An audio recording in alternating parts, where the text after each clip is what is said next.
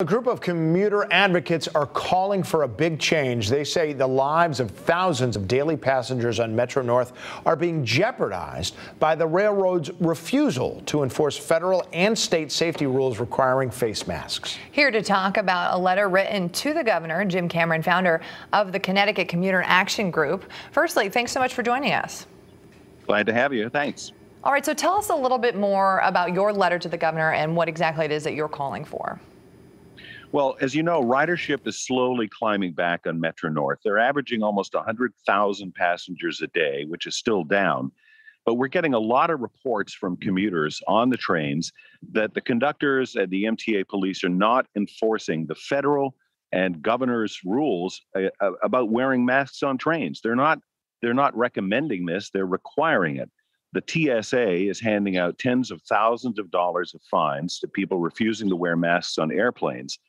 But we did an FOI search and we found out that the Metro North Police have issued exactly 0 citations for people refusing to wear masks on Metro North. So we're asking the governor to tell the Department of Transportation, to tell its vendor, Metro North, to keep passengers safe by enforcing these rules. Do we know offhand, even though it is within their purview and it's their duty to be issuing these citations, are they just opting to kick these riders off instead and trying to deal with the problem that way, indirectly? Well, they're not even doing that, which I think would be a good step in terms of getting compliance. In many cases, the conductors are not even telling passengers to put a mask on. We've even heard reports that some conductors are not fully masked as well, too. And we've been reporting this for many, many weeks now to Metro North. Metro North keeps saying, well, we're handing out masks, we're running PSAs, we're doing everything we can. But if they're going to leave this to enforcement by the MTA police, they've got to issue some citations and get commuters' attentions.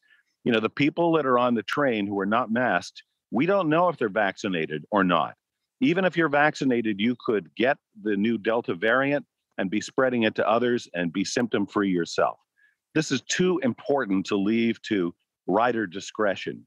So we want the governor to get Metro North to do the right thing.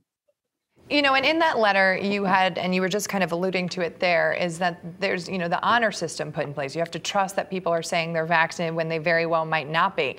What do you think here in terms of when you're writing to the governor and how to address that problem? How do you mitigate that when you truly don't know if someone's been vaccinated or not? What would you like to see going forward?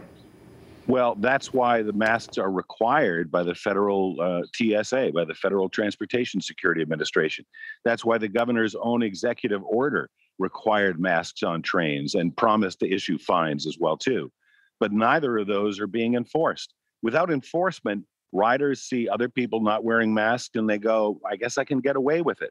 And they shouldn't be able to, because they're really endangering all the passengers on those trains. And to be fair, we haven't heard Metro North's take on this yet, but yeah, it's interesting to see what that FOI request came out with it. There was not been a single one done by Metro North Police, not a single citation. Jim, thank you so much for that time that you've taken to us, and we'll see what more comes of this, either from Metro North or from the governor himself. Thank you. Yes, thank you so much. Thanks.